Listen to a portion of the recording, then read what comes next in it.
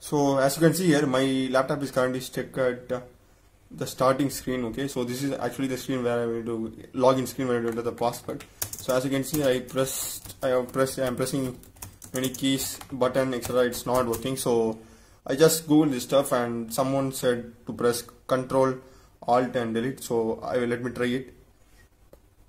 Let me try Control Alt and Delete, and as you can see here, it works. So the shortcut, so if you have any problem on the startup screen, or if you have any problem on the starting screen, just press Control Alt Delete, which is the same as a taskbar shortcut. So it will help, it will work you. So Control Alt Delete together. So that's it.